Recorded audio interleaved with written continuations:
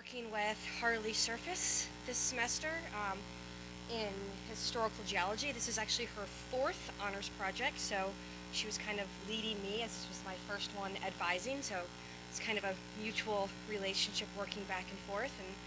And it was a little bit of a challenge to start with because she has a very strong interest in archaeology, so trying to move her into thinking historically and geologically was a little, bump at the beginning with coming up with a project, but I think we came up with one, she came up with one that was able to combine her interests with a little bit of archaeology, but really taking things to have a much more geologic context. So I think it worked out really well, and I think she's done a great job. So she will tell you about how we go from crops to cows and copper tools, and how agriculture has formed a new geologic epoch.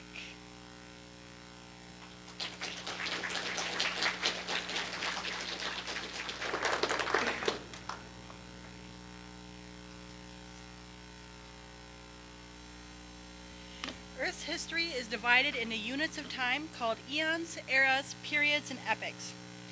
Geologic time intervals are often determined by the appearance or disappearance of organisms in the rock record. One of the most famous eras in Earth's history, due to the existence of dinosaurs, is known as the Mesozoic. Each of the time intervals you see are determined by global, recordable changes in the biosphere that have been preserved in the rock record. Humans have modified the environment to better suit their needs since they first evolved approximately 200,000 years ago, which is just a fraction of the 4.6 billion years that Earth has existed. Despite the human species still being in its early stages, some believe that they have altered the biosphere at a rate that could threaten the lives of every organism on Earth.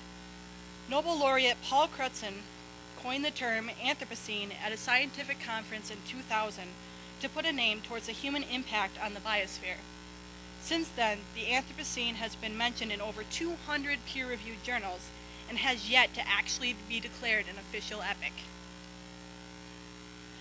The official adoption of the Anthropocene as a new epoch depends upon previously established criteria by the International Commission on Stratigraphy.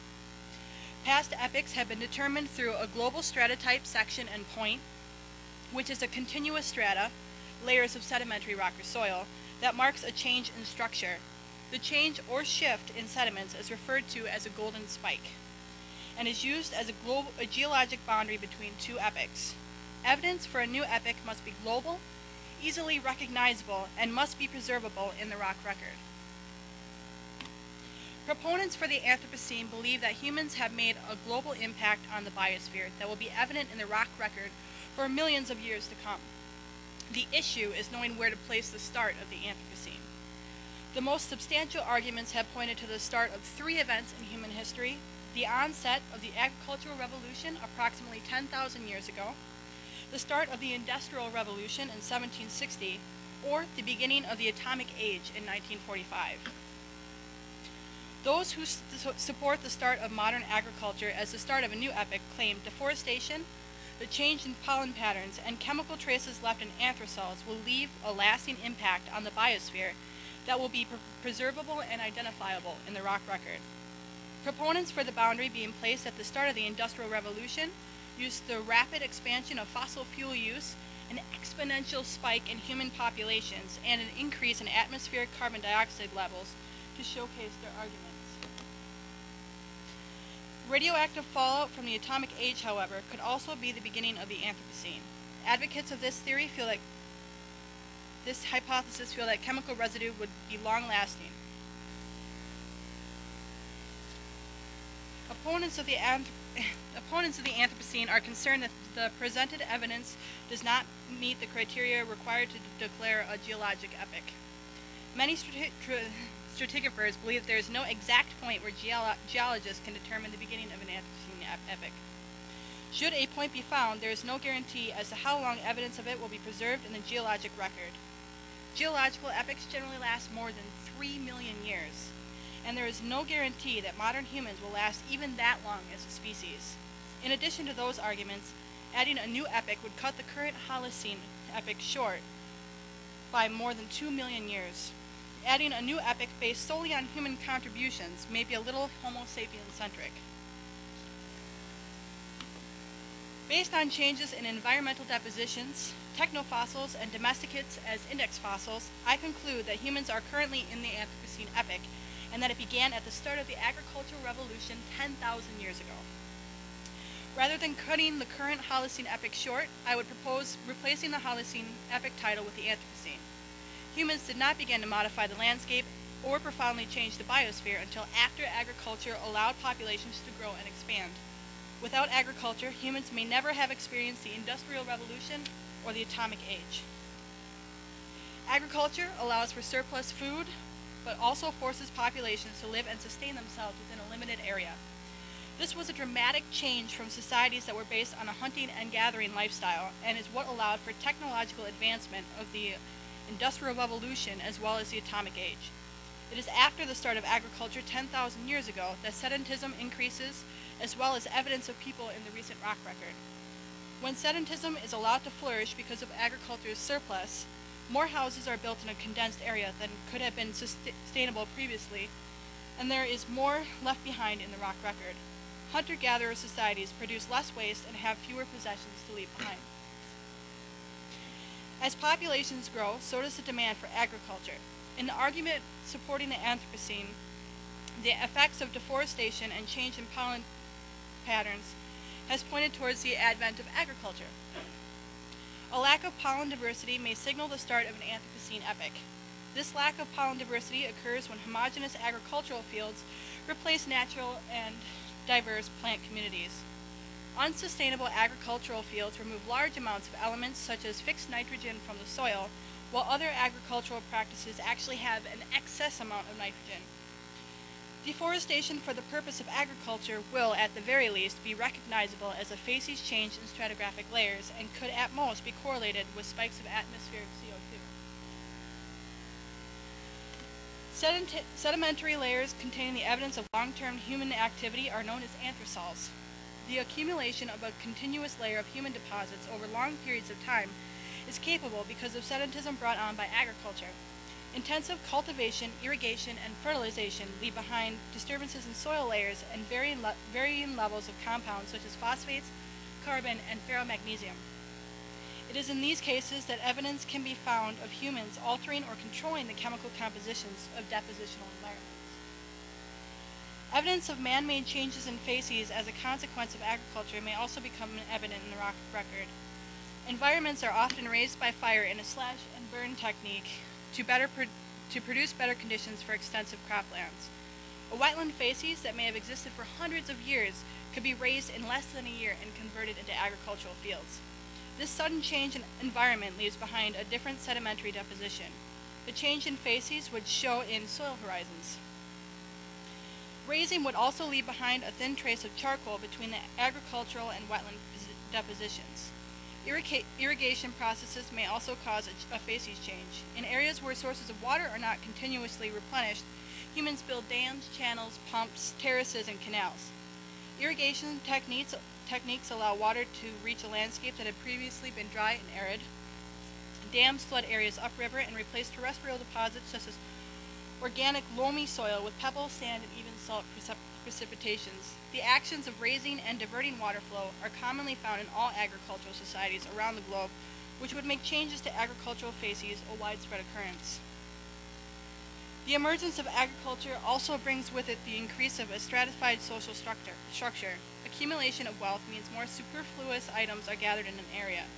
Additionally, stone and metallic items are made in a surplus specifically for the use of trade or tools in order to obtain food or other resources. If deposited in favorable conditions, such as being quickly buried in a deep and anoxic environment, these stone and metal items have the possibility to last perhaps 1,000,000 years or more. In early human civilizations around the world, the most widely used and abundant metals in stratified societies were gold and copper. Gold was primarily used for ornamentation, but copper could be used for both jewelry and tools. The earliest example of gold use was in 6000 BC, and because gold is a noble metal and does not tarnish easily, it could last nearly as long as stone tools in the rock record. Although gold is not used directly as a farming tool, it could be used to indicate stratification and wealth in an agricultural society. The earliest use of copper was in 8000 BC. Copper was used primarily for tools of farming, coins, fishing, and war. Both gold and copper are resistant to weathering and would preserve well in the rock record.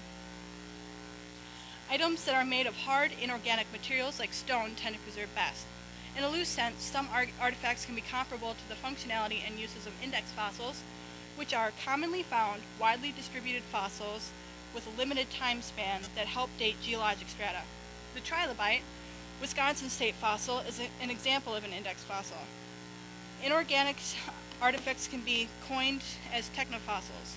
Sickles, knives, hoes, and weeders are made of many materials but can be found in durable stone and copper and iron around the world. In terms of residency, stone may last the longest, perhaps millions of years, if protected against weathering.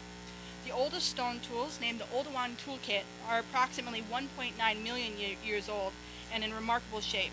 Stone tools fashioned for uses in farming and agriculture can last at least 2 million years and would appear frequently in early agriculture, 10,000 years onward. Humans have manipulated the evolution of animal, plant, and even bacterial life. A domesticated plant or animal has been selectively bred for desirable traits. Organisms have been domesticated for food, labor, medicine, and more recently for companionship. Selective breeding and genetic modification have changed the makeup of species and will change what is left behind in geologic strata, causing potential index fossils to occur. Humans and agricultural domesticates have had a symbiotic relationship for the past 10,000 years. The rise of agriculture can also be recognized as the emergence of new, artificially selected organisms in the stratigraphic record.